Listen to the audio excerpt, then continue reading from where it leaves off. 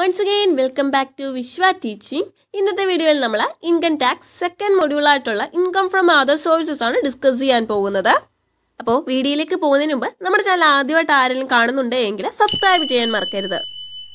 നോക്കിക്കേ, income from other sources അല്ലേ, നമുക്കറിയാം ഇൻകം ഫ്രം അതർ സോഴ്സസ് എന്ന് പറയുന്നത് 5 ഹെഡ്സ് ഓഫ് ഇൻകത്തിലെ അഞ്ചാമത്തെ ഹെഡാണ് ഏതെന്ന് പറയുന്നത് ഇൻകം ഫ്രം അതർ സോഴ്സസ് അല്ലേ. മറ്റ് 4 ഹെഡുകളിലും ഇല്ലാത്ത കാര്യങ്ങളിൽ ഇൻകംസ് ആയിരിക്കും അതർ സോഴ്സസിൽ ഉള്ളത് അല്ലേ. നോക്കി, ഈ ഒരു ഇൻകം ഫ്രം അതർ സോഴ്സസിനെ നമുക്ക് രണ്ടായിട്ട് ക്ലാസിഫൈ അല്ലെങ്കിൽ 2 ഗ്രൂപ്പ്സ് ആയിട്ട് ഡിവൈഡ് ചെയ്യാം. ഏതൊക്കെയാണ്?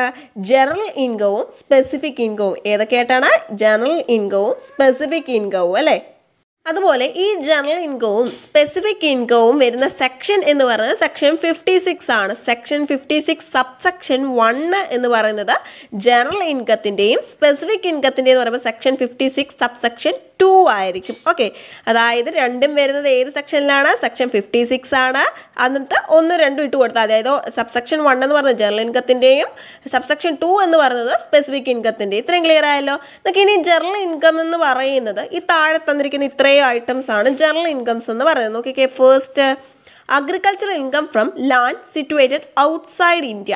ഇന്ത്യക്ക് പുറത്ത് സ്ഥിതി ചെയ്യുന്ന ഭൂമിയിൽ നിന്നും നമുക്കുണ്ടാകുന്ന agricultural income.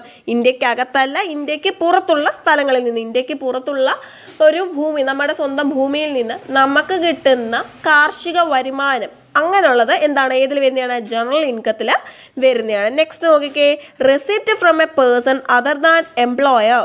Okay, for example, examination remuneration for a teacher or remuneration of MP or a MLA. അതായത് നമ്മുടെ എംപ്ലോയർ എന്ന് വെച്ചാൽ നമ്മളിപ്പോൾ ഒരു എംപ്ലോയി ആണെന്ന് കൺസിഡർ ചെയ്യുക. ഓക്കെ, നമ്മുടെ എംപ്ലോയറിൽ നിന്നല്ലാതെ മറ്റൊരു വ്യക്തിയിൽ നിന്ന് നമുക്ക് ലഭിക്കുന്ന ഇൻകംസ്, അതായത് ഒരു എക്സാമ്പിൾ പറയുകയാണെങ്കിൽ ഈ ടീച്ചേഴ്സൊക്കെ എക്സാം ഡ്യൂട്ടിക്ക് പോകുമ്പോൾ അവർക്ക് കിട്ടുന്ന റെമ്യൂണറേഷൻ ഇല്ലേ, അതുപോലെ തന്നെ MP-ക്കും MLA-ക്കൊക്കെ കിട്ടുന്ന റെമ്യൂണറേഷൻ, ഇങ്ങനെയുള്ള കാര്യങ്ങളാണ്, ഇങ്ങനെയുള്ള ഇൻകംസ് ആണ് നെക്സ്റ്റ് ജനറൽ ഇൻകത്തിൽ വരുന്നത്. നെക്സ്റ്റ് നോക്കിക്കേ, income from subletting ground rent etcetera, അതായത് മറ്റുള്ളവർക്ക് വാടകയ്ക്കൊക്കെ കൊടുക്കുന്ന വഴിയുള്ള ഇൻകം അല്ലേ. നെക്സ്റ്റ് നോക്കിക്കേ, ഇൻകം ഫ്രം റോയൽറ്റിയിൽ നിന്നുള്ള ഇൻകം.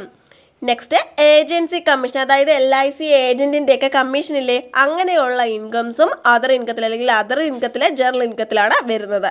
നെക്സ്റ്റ് നോക്കിക്കേ, മീറ്റിംഗ് ഫീ, സിറ്റിംഗ് ഫീ, ഡയറക്ടേഴ്സ് ഫീ, അങ്ങനെയുള്ള ഇൻകംസ്. Next family pensions. അതുപോലെ തന്നെ നോക്കിയാൽ all types of casual income except winning from lottery, ക്രോസ്വേർഡ് puzzles, card games and ബെറ്റിങ്സ്. അതായത് എല്ലാ ക്യാഷ്വൽ ഇൻകവും ഏതൊക്കെ ഒഴിച്ചിട്ട്, അതായത് നമ്മളൊരു ലോട്ടറി അടിക്കുന്നത്, അതുപോലെ തന്നെ നമ്മൾക്ക് ക്രോസ്വേർഡ് പസിൽസും കാർഡ് ഗെയിംസും ബെറ്റിംഗ് ഒക്കെ വഴി ലഭിക്കുന്ന ഇൻകം ഒഴിച്ച് ബാക്കിയുള്ള എല്ലാ ക്യാഷ്വൽ ഇൻകംസും ഏതിൽ വരുന്നതാണ്? ജനറൽ ഇൻകത്തിൽ വരുന്നതാണ്. നെക്സ്റ്റ് നോക്കിക്കേ, all types of interest except interest on securities, അതായത് ഇൻട്രസ്റ്റ് ഓൺ സെക്യൂരിറ്റി ഒഴിച്ച് ബാക്കിയുള്ള എല്ലാ ഇൻട്രസ്റ്റും. ഈ ഇൻട്രസ്റ്റ് ഓൺ സെക്യൂരിറ്റീസ് എന്ന് പറഞ്ഞാൽ ഏതൊക്കെയാണ്? നോക്കിക്കേ, ബാങ്കിൻ്റെ ഇൻട്രസ്റ്റ് അല്ലേ, bank interest, interest on post office saving scheme അല്ലേ. നെക്സ്റ്റ് നോക്കിയാൽ interest on security deposit, interest on personal ലോണിൻ്റെ ഇൻട്രസ്റ്റ്, സെക്യൂരിറ്റി ഡിപ്പോസിറ്റിൻ്റെ ഇൻട്രസ്റ്റ്, അതുപോലെ തന്നെ post office saving സ്കീമിൻ്റെ interest, bank interest, ഇങ്ങനെയുള്ള സെക്യൂരിറ്റീസിൻ്റെ ഇൻട്രസ്റ്റ് ഒഴിച്ച് ബാക്കിയുള്ള എല്ലാ ഇൻട്രസ്റ്റ്. അപ്പോൾ ഇത്രയും ഇൻട്രസ്റ്റ് എന്ന് പറഞ്ഞാൽ എന്താണ്? എക്സംപ്റ്റ് ആണല്ലേ. നെക്സ്റ്റ് നോക്കിയേ, remuneration four consultancy service. Consultancy സർവീസിന് നമുക്ക് ലഭിക്കുന്ന റെമ്യൂണറേഷൻ.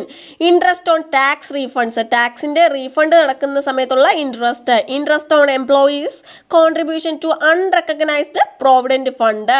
അതായത് നോക്കിയേ, അൺറെക്കഗ്നൈസ്ഡ് പ്രോവിഡൻറ്റ് ഫണ്ടിലേക്കുള്ള എംപ്ലോയീസിൻ്റെ കോൺട്രിബ്യൂഷനിൽ നിന്നുള്ള ഇൻട്രസ്റ്റ് അല്ലേ. ഇൻകം ഫ്രം അൺഡിസ്ക്ലോസ്ഡ് സോഴ്സസ്, അതായത് ഡിസ്ക്ലോസ് ചെയ്യാത്ത സോഴ്സസിൽ നിന്നുമുള്ള മറ്റേത് ഇൻകംസ് ആയാലും. നെക്സ്റ്റ് നോക്കിയാൽ interest earned prior to commencement of ബിസിനസ്സിൻ്റെ കമൻസ്മെൻറ്റിന് മുമ്പ് നമുക്ക് ലഭിക്കുന്ന ഇൻട്രസ്റ്റുകൾ. Remuneration received four writing articles in ജേർണൽസിലൊക്കെ നമ്മൾ ആർട്ടിക്കിൾ എഴുതുന്നതിൽ നിന്ന് നമുക്ക് ലഭിക്കുന്ന റെമ്യൂണറേഷൻ. ഇത്രയും റെമ്യൂണറേഷനും ഇൻട്രസ്റ്റും അതുപോലെ തന്നെ ഇൻകംസും ആണ് ഏതിൽ വരുന്നത്? ജനറൽ ഇൻകം എന്ന് പറഞ്ഞ ഹെഡിൽ വരുന്നത്. ജനറൽ ഇൻകം ഏതാണ്? സെക്ഷൻ 56 സബ്സെക്ഷൻ 1 അല്ലേ. നെക്സ്റ്റ് നോക്കിക്കേ, സ്പെസിഫിക് ഇൻകംസ് അല്ലേ. നമ്മൾ പറഞ്ഞു ഇൻകത്തെ രണ്ടായിട്ട്, അതായത് ഇൻകം ഫ്രം അതർ സോഴ്സസിനെ രണ്ടായിട്ട് തിരിക്കുന്നു എന്ന്. ഏതൊക്കെയായിരുന്നു? General ഇൻകവും specific income. അതിലെ ജനറൽ ഇൻകം നമ്മൾ കഴിഞ്ഞു. നെക്സ്റ്റ് നോക്കിയ സ്പെസിഫിക് ഇൻകം ആണ്, അത് സെക്ഷൻ 56 സബ്സെക്ഷൻ 2 ആണ് അല്ലേ. ഇനി സ്പെസിഫിക് ഇൻകത്തിൽ വരുന്ന ഐറ്റംസ് ആണ് നമ്മൾ പറയുന്നത്. ഓക്കെ, ഡിവിഡൻഡ് ഫ്രം കമ്പനീസ്, കമ്പനികളിൽ നിന്നുള്ള ഡിവിഡൻഡ് അല്ലേ. നെക്സ്റ്റ് നോക്കിയേ, income from winning from lotteries, ക്രോസ്വേർഡ് puzzles, races including horse races, card games or games of any sort, example television games, shows, gambling or betting. നോക്കിക്കേ, അതായത് നമ്മൾ ഈ ഒരു ജനറൽ ഇൻകം പഠിച്ചപ്പോൾ പറഞ്ഞല്ലേ, നമുക്ക് മറ്റേത് ഇൻകവും ഏതൊക്കെ ഒഴിച്ച്, അതായത് ലോട്ടറിയിൽ നിന്ന് ലഭിക്കുന്നത്, അതായത് ലോട്ടറി ജയിച്ചിട്ട് കിട്ടുന്നത്, അതുപോലെ തന്നെ കാർഡ് ഗെയിംസ്, ബെറ്റിംഗ്, ഇതൊക്കെ ഒഴിച്ചിട്ടുള്ള ഇൻകം എല്ലാ ക്യാഷ്വൽ ഇൻകംസും ജനറൽ ഇൻകത്തിൽ പോകുന്നു അല്ലേ. പക്ഷേ സ്പെസിഫിക് ഇൻകത്തിൽ പറഞ്ഞു നോക്കിക്കേ, അതായത് നമുക്ക് ടെലിവിഷൻ ഷോസിൽ നിന്നും, ഗാംബ്ലിങ്ങിൽ നിന്നും, ബെറ്റിങ്ങിൽ നിന്നും, അങ്ങനെ അതുപോലെ തന്നെ ഹോഴ്സ് റേസിൽ നിന്നും അങ്ങനെയൊക്കെ കിട്ടുന്ന, അല്ലെങ്കിൽ ലോട്ടറി അടിച്ചിട്ട് കിട്ടുന്ന പൈസ, ഇങ്ങനെയൊക്കെയുള്ള ഇൻകംസ് ഏതിൽ വരുന്നതാണ്? സ്പെസിഫിക് ഇൻകത്തിൽ വരുന്നതാണ്. നെക്സ്റ്റ് നോക്കിക്കേ, amount received as gift in cash or in kind exceeding ₹50,000, 50,000-ലധികം value വരുന്ന ഒരു ഗിഫ്റ്റ് നമുക്ക് ലഭിക്കുകയാണ്. ഈ ഒരു ഗിഫ്റ്റ് എന്ന് പറയുന്നത് പൈസയായിട്ടാകാം, അല്ല എങ്കിൽ കൈൻഡ് സാധനങ്ങളായിട്ടും ആകാം അല്ലേ. നെക്സ്റ്റ് നോക്കിയേ, income from letting of plant and machinery or furniture where it is not A regular business income. അതായത് ഒരു റെഗുലർ ബിസിനസ് ഇൻകം അല്ല, അതായത് സ്ഥിര ബിസിനസ്സിൻ്റെ വരുമാനം അല്ല. അതായത് നമ്മളൊരു പ്ലാന്റ് ആൻഡ് മെഷീനറിയോ ഫർണിച്ചറോ ഒക്കെ ഒന്ന് ലെറ്റ് ചെയ്യുകയാണ്, അതായത് റെൻറ്റിന് കൊടുക്കുകയാണ്, അങ്ങനെയൊക്കെ ഉള്ള അതിൽ നിന്നൊക്കെ ഉള്ള ഇൻകം. അതായത് നമ്മൾ സ്ഥിരമായിട്ടല്ല, അങ്ങനെ സ്ഥിരമായിട്ട് നമ്മുടെ ഒരു ബിസിനസ്സിൻ്റെ വരുമാനം അല്ലാതെ അങ്ങനെയുള്ള ഇൻകംസ്. നെക്സ്റ്റ് നോക്കിക്കേ, income received under a keyman insurance policy if it cannot be chargeable under income from salary or income from business. അതായത് നമുക്ക് കീമൻ ഇൻഷുറൻസ് പോളിസി വഴി ലഭിക്കുന്ന ഇൻകം, അതായത് അത് നമുക്ക് ഇൻകം ഫ്രം സാലറി എന്നുള്ള ഹെഡിലോ ഇൻകം ഫ്രം ബിസിനസ് എന്നുള്ള ഹെഡിലോ ഒന്നും ചാർജ് ചെയ്യാൻ പറ്റത്തില്ല. അങ്ങനെയുള്ള ഇൻകംസ് നമ്മൾ എവിടെ കാണിക്കുന്നു? സ്പെസിഫിക് ഇൻകത്തിന് കീഴിലായിട്ട് കാണിക്കുന്നു. നെക്സ്റ്റ് നോക്കിയേ, ഇൻട്രസ്റ്റ് ഓൺ സെക്യൂരിറ്റി. ഈ ഒരു ഇൻട്രസ്റ്റ് ഓൺ സെക്യൂരിറ്റി ഏതിൽ വരത്തില്ലെന്ന് നമ്മൾ ഓൾറെഡി പഠിച്ചു കഴിഞ്ഞു. ജനറൽ ഇൻകത്തിൽ വരത്തില്ല നമ്മൾ പറഞ്ഞല്ലേ, എല്ലാ ടൈപ്സ് ഇൻകംസും ഇൻട്രസ്റ്റും ഇതിൽ വരും. പക്ഷേ എന്ത് എക്സെപ്റ്റ് ആണെന്ന് നമ്മൾ പറഞ്ഞു? ഇൻട്രസ്റ്റ് ഓൺ സെക്യൂരിറ്റി ഏതിൽ വരത്തില്ലെന്ന് നമ്മൾ പഠിച്ചു? ജനറൽ ഇൻകത്തിൽ വരത്തില്ലെന്ന് പറഞ്ഞു. ആ ഇൻട്രസ്റ്റ് ഓൺ സെക്യൂരിറ്റീസ് ഏതൊക്കെയാണെന്ന് നമ്മൾ പഠിച്ചില്ലേ. അപ്പോൾ ആ ഒരു ഇൻട്രസ്റ്റ് ഓൺ സെക്യൂരിറ്റി ഏതിൽ നമ്മൾ എടുക്കും? സ്പെസിഫിക് ഇൻകത്തിൽ നമ്മൾ എടുക്കുകയാണ് അല്ലേ. നെക്സ്റ്റ് നോക്കിക്കേ, interest received on compensation or enhanced കോമ്പൻസേഷനിൽ നിന്നോ എൻഹാൻസ്ഡ് കോമ്പൻസേഷനിൽ നിന്നോ ലഭിക്കുന്ന ഇൻട്രസ്റ്റ്, അതും നമ്മൾ ഏതിൽ കാണിക്കുന്നു? സ്പെസിഫിക് ഇൻകത്തിൽ കാണിക്കുന്നു.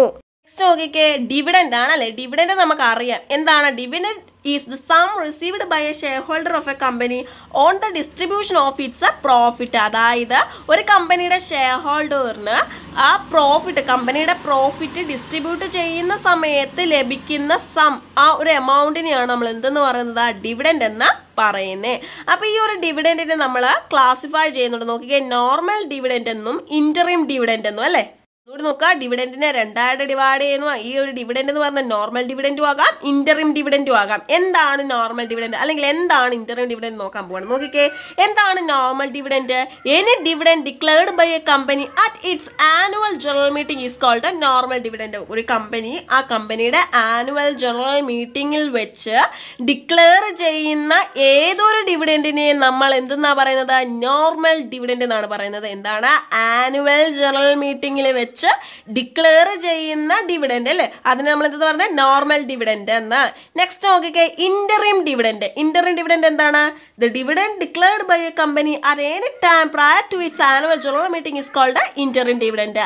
ആനുവൽ ജനറൽ മീറ്റിംഗിന് മുമ്പ് ഡിക്ലെയർ ചെയ്യുന്ന ഏതൊരു ഡിവിഡൻഡിനെ എന്തെന്ന് പറയുന്നു? ഇന്ററിം ഡിവിഡൻഡ് എന്ന് പറയുന്നത്. ഇത് ഓർക്കാൻ എളുപ്പമാണ്. ആനുവൽ ജനറൽ മീറ്റിംഗിൽ വെച്ച് ഡിക്ലെയർ ചെയ്യുന്നതിനെ നോർമൽ ഡിവിഡൻഡ് എന്നും, ആനുവൽ ജനറൽ മീറ്റിംഗിന് മുമ്പ് ഡിക്ലെയർ ചെയ്യുന്നതിനെ എന്തെന്ന് പറയുന്നു? ഇന്ററിം ഡിവിഡൻഡ് എന്നും പറയുന്നു. നെക്സ്റ്റ് നോക്കിക്കേ, ഈ ഡിവിഡൻഡ് എന്ന് പറയുന്നത് എന്താണ്? ഡീംഡ് ഡിവിഡൻഡിലും ഉൾപ്പെടും അല്ലേ. ഈ ഡീംഡ് ഡിവിഡൻഡ് എന്ന് പറയുന്നത് എന്താണ്? അത് ഏത് സെക്ഷനിലാണ് വരുന്നത്? സെക്ഷൻ 2 സബ്സെക്ഷൻ 22-നകത്താണ് ഡീംഡ് ഡിവിഡൻഡ് വരുന്നത്. സെക്ഷൻ 2 സബ്സെക്ഷൻ 22 അല്ലേ. അപ്പോൾ നോക്കിക്കേ, കുറേ അതായത് ഷെയർ ഹോൾഡേഴ്സിന് നമ്മൾ കൊടുക്കുന്ന കുറേ പേയ്മെന്റ്സ് ഉണ്ട്, അതൊക്കെയാണ് ഡീംഡ് ഡിവിഡൻഡിൽ വരുന്നത്. നോക്കിക്കേ, ഏതൊക്കെയാണ്? Any distribution of companies asset, അതായത് കമ്പനിയുടെ ഏത് അസറ്റിന്റെ ഡിസ്ട്രിബ്യൂഷനും അല്ലേ.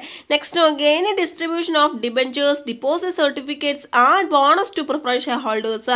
പ്രിഫറൻസ് ഷെയർ ഹോൾഡേഴ്സിന് അതായത് കമ്പനിയുടെ ഡിബഞ്ചേഴ്സ്, ഡിപ്പോസിറ്റ് സർട്ടിഫിക്കറ്റ്സ്, ബോണസ്, ഇതൊക്കെ ഡിസ്ട്രിബ്യൂട്ട് ചെയ്യുന്നത്. അതുപോലെ തന്നെ ഡിസ്ട്രിബ്യൂഷൻ ഓൺ ലിക്വിഡേഷൻ ഓഫ് കമ്പനിയുടെ ലിക്വിഡേഷൻ സമയത്തുള്ള ഡിസ്ട്രിബ്യൂഷൻ അല്ലേ.